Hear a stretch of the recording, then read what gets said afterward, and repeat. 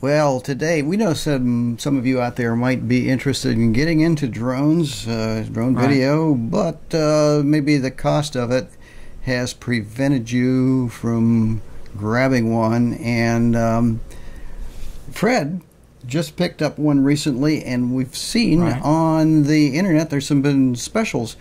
Fred just picked up a Typhoon Q500 4K. Right. It was like $300, a little over $300. It was about $340, which this is usually about a $600 plus. $600 or $700. Now, depending on what comes with it. Yeah, you did get a little bit more with it, but still, it was a heck of a bargain. Plus, like a week later, I saw the next model up, which was a 6-bladed that has the raisable landing gear and a camera that can go 360, as well as obstacle avoidance for $589, something like that, which is a heck of a price. So, well, let's bring it out here. Yeah, we go with this is the Typhoon by Unique. That's Y-U-N-E-E-C. And this thing's a beast. We're almost too close. It is kind of unique. This thing is big. Yeah. And I made the decision. It's not one you're going to go put in your backpack and carry around with you. The case that I have this in is pretty good size, but most of the cases that I saw, you had to take the blades off. These are 11-inch I actually have one that I can leave the blades on. Yeah, you picked up a Husky case from Home Depot, right? Mm-hmm. And put it in there. But this thing's nice. Here's where the battery goes. I'll show you real quick. Batteries are pretty easy to deal with as long as you have the label side up. You get one battery with It depends. There's a couple of kits out there. One thing you have to make sure is out of the way. But on this refurb special, you got one battery. Right, one battery. I have to make sure that cable's out of the way. And that's for doing... and now watch me make this more difficult than it should be. There it goes. Slides right in. And I just push it in till it won't go any further, and it plugs itself in. Make sure the cable's back in there. And just close the door, and it's ready to go. Yep. It will fly... Now, on paper, they say up to 28 minutes. Turn this around. We've had it for a pretty good amount of time up in the air. Yeah, We've put it through a lot of paces. Ideal, but you take the cover off here, and there's your 4K on a gimbal. Nice. Yeah, it's 4K. It's on a gimbal, and this is removable, which we're going to show here shortly. The idea is that this thing works beautifully. We couldn't believe the quality. And if you roll it over, you can get to the card back here in this little slot, and it uses a mini SD card. And first thing I did is that they put a little 16 gig. Yeah, 16 gig on there, which isn't much for 4K. No, I basically got a 64. Yep. As quickly as I could. And those are getting very inexpensive, folks. You can go all the way up to a 128. This will handle, and I've checked the specs. It's supposed to handle up to a 128. It will not handle any bigger than that. Yep. But up to a 128, which is good gig, which is not bad at all. And then also the transmitter is kind of special too. It's also, I guess, kind of matches the drone as it's large. And the screen is built right into it. Now I have the bumpers on there. This comes with these bumpers, and I recommend you keep them because in transport it'll protect your joysticks. Yep. And this has got an Android system built into it. Basically, it's an Android. And it is a touch screen. 720 or is it 1080 video stream? The video stream is at 1080. 1080. Now, because of that, it causes a little bit of lag. I've noticed newer models, including the ones by Unique, use 720, which means that they can transmit it much more quickly. Right. And so what you're seeing is not the finished product. Unfortunately, with a 1080, it's got a little bit of lag. The quality is higher when you're looking at it in real time, but the camera, there's just a slight, it could be half a second, it could be, eighths of a second, but it's just enough where they say, we don't recommend it flying strictly by looking through the screen with first-person point of view, right? Right, exactly. So you're using a little bit of both. You're watching it, and you can look through the screen to see where you are and what you're doing. You always want to keep them, even by law, you have to keep them within line of sight. And if you're using something like this, it's good to have another observer with you. So why don't we go ahead and show them, go out in the field and actually show how it flies. Sure. Why don't we do that?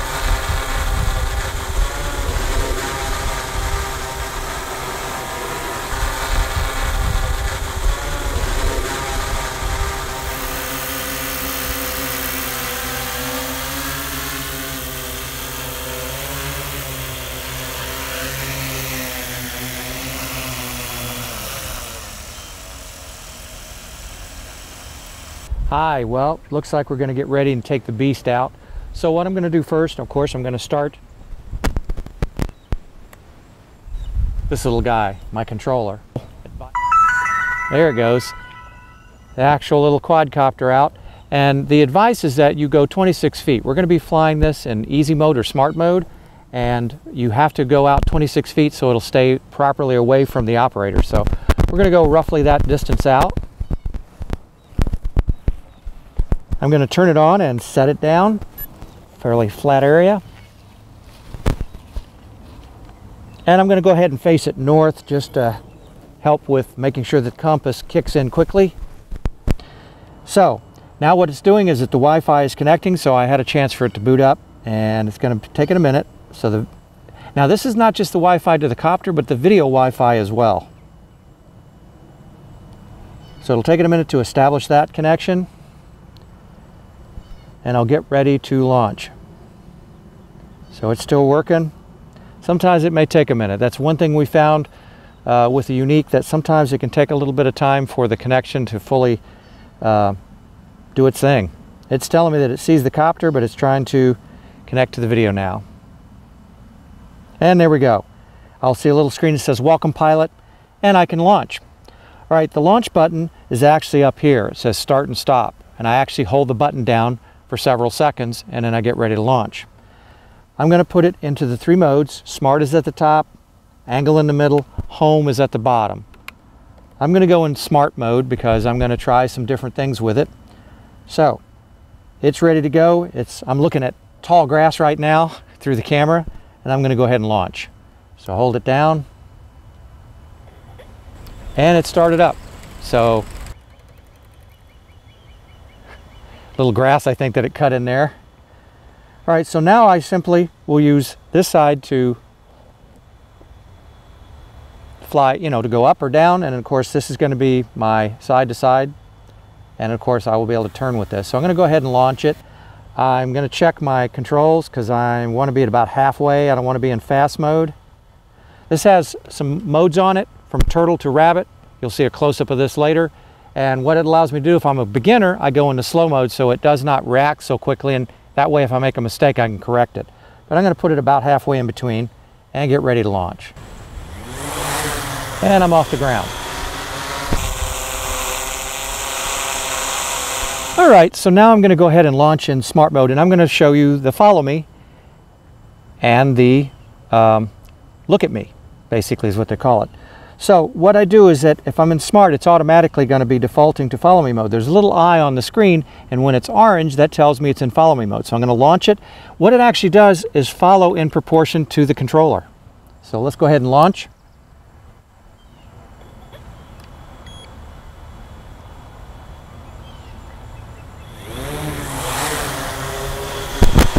I'm going to level it off fairly low.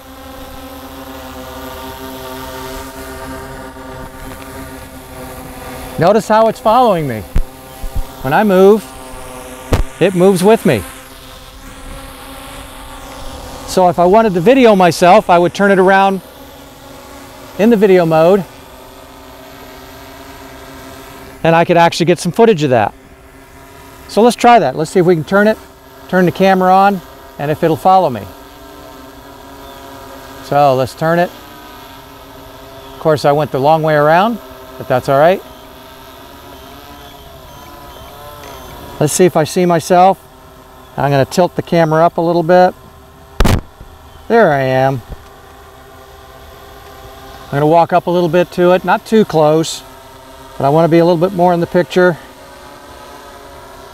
Okay, and look what it did. In smart mode, it stays away from me. I cannot get too close to it. It will maintain its distance, which is good. It's another point of the follow me. So I could walk towards it and it will back up. It's kind of cool when you think about it. Then I walk back the other way and it'll follow me. Come on, what can be cooler than that? So now I'm in follow me, not follow me, but watch me mode. So I'm going to turn the tape on. And what it should do is, no matter where I move, yes, the device may move much like follow me, but the camera is going to stay right on me.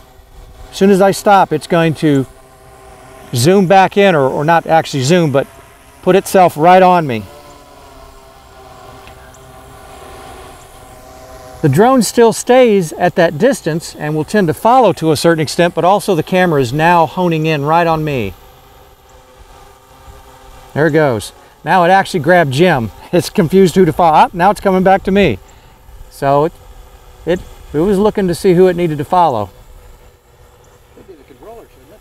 Well, the controller is actually what it's looking at, Jim, but the camera is actually has a little crosshair in there, and it's actually, the camera is putting me right in the crosshair, which doesn't necessarily happen in the follow me mode. This is the watch me mode, so it's supposed to watch me as well as follow.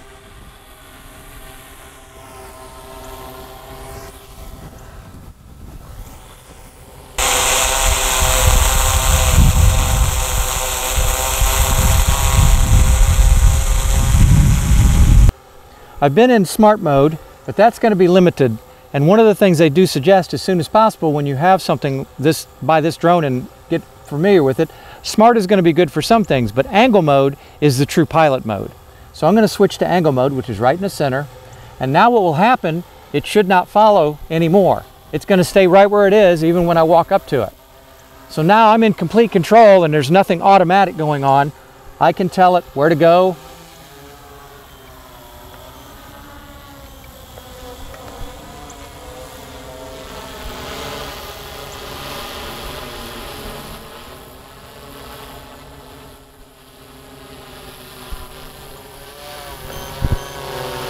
So I'm piloting it completely at this point. There's nothing automatic going on. And I also in smart mode, it tends to stay within about 300 feet of you and not get away from you. And that's again because they're assuming you might be a beginner, and smart mode was how you can learn with it. But once you can learn angle mode, you can get a lot more from it. You can still shoot good footage. You notice the wind's whipping it around a little bit, but you'll be able to see that our video is rock solid, which is nice. This is a very good 4K camera platform. Extremely stable. And as you notice, it's not real noisy. It's not a high pitched, it's a low sound. And that brings us something that I'd like to do. I want to take a decibel meter, if we can bring it down and measure it, and we'll compare it to the little Mavic, because I have a theory that the Mavic and some of the smaller drones, its frequency as much as the actual audio levels. Can we try that? Sure. Okay, we're going to measure the audio, the decibels here with a little, this is not real scientific, but go ahead, Fred. Don't kill me. If you can hover at about 3 or 4 feet.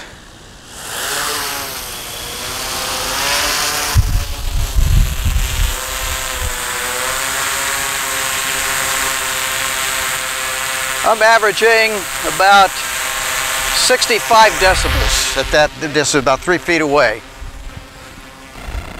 Okay, we measured the decibel reading of the Typhoon, and now I'm going to do the little Mavic Air just to do a comparison. So I'm going to raise this up to about 3 feet or so, like Fred did.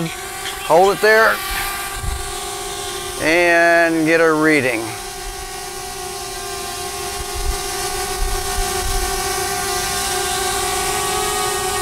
And that's actually going again between, about 60, 65. I mean, it's jumping around a bit, but just like with Fred's, maybe a little further.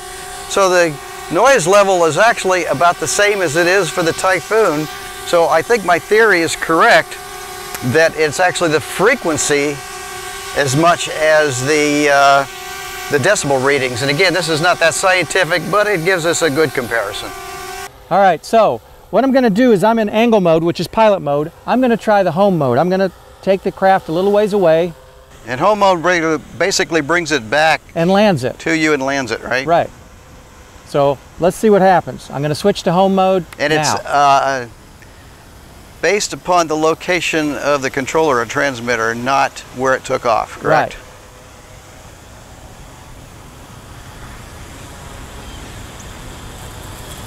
It'll land and shut itself off.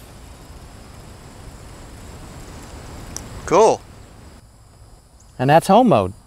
So for the inexperienced flyer, it's probably a great thing to have because landing takes a little bit of practice.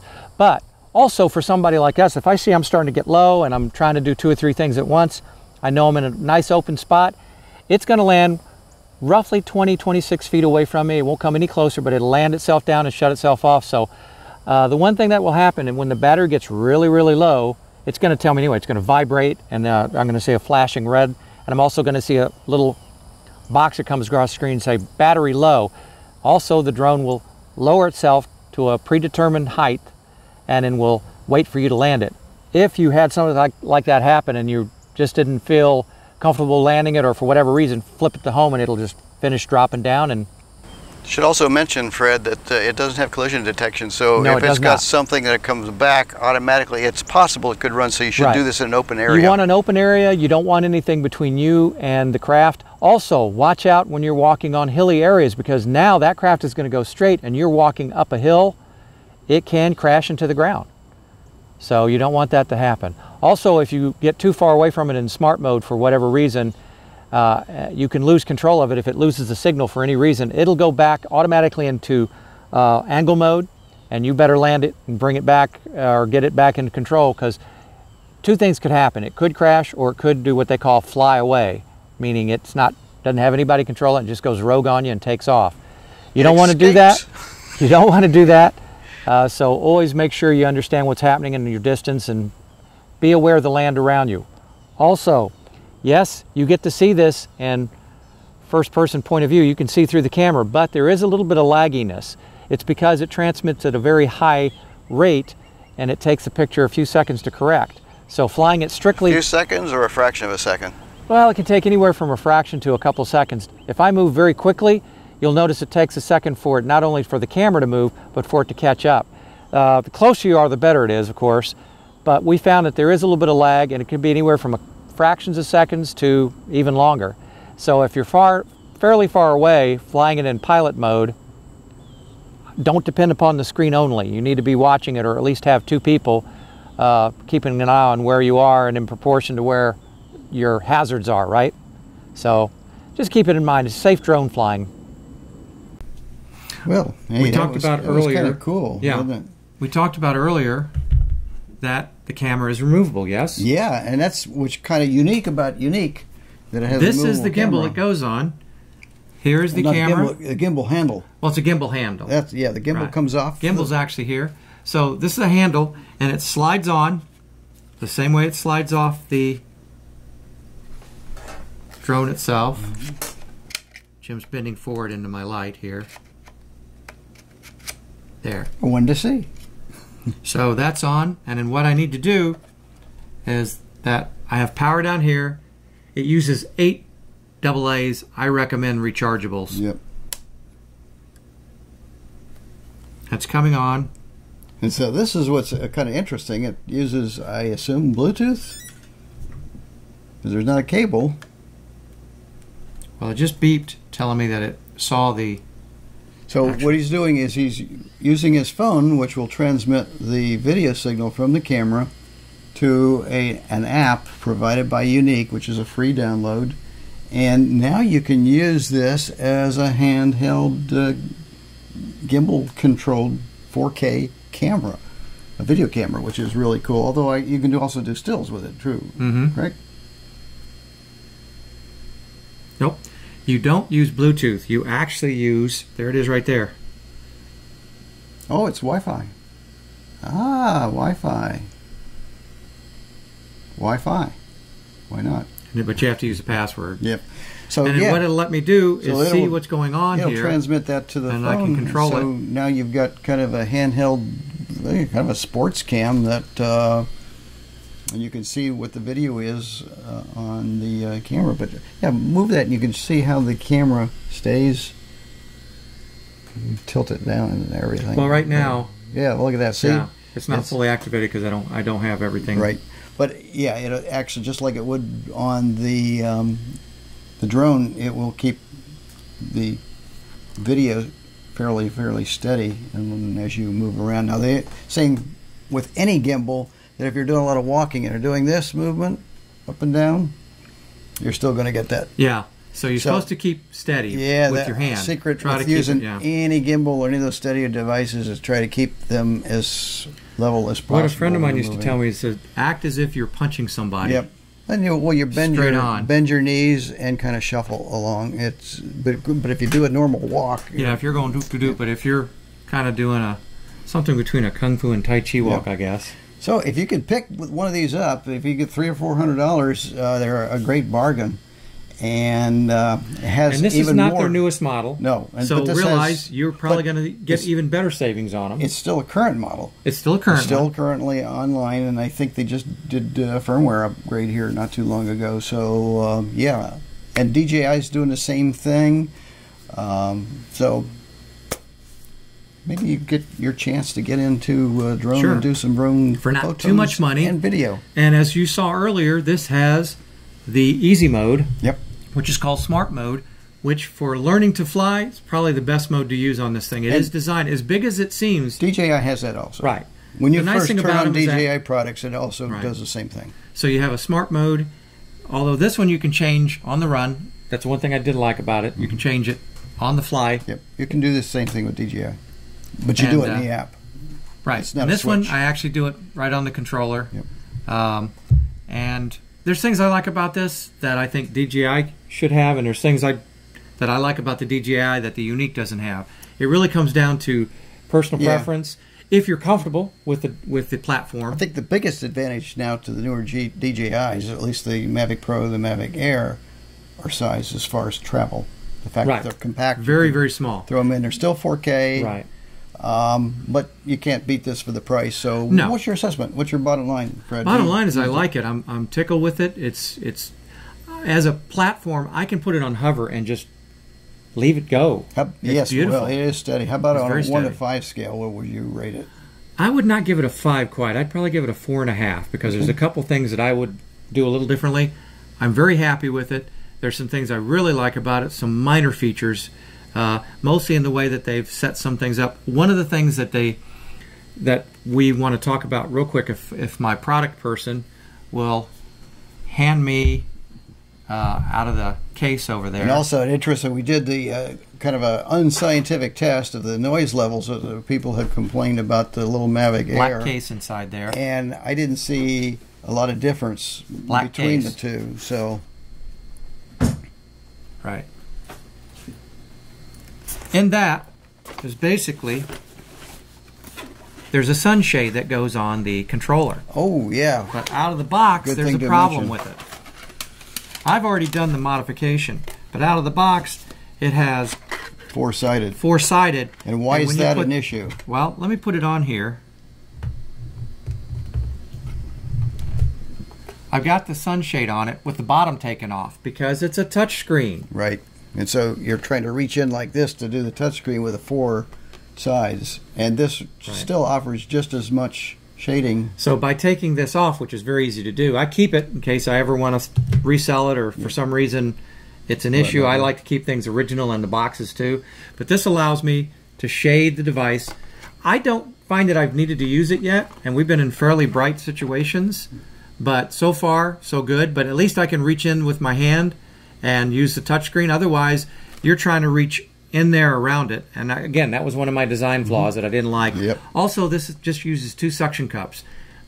Real easy. As you saw it tried to fall off. You almost have to take your finger and lick each side and make sure it stays on there. You want to put a little tape on there, a little well, the problem with tape is that it's not going to be on the because it goes right on the screen on the sides on the glass. If you use gaffer's tape, you wouldn't want to use duct tape.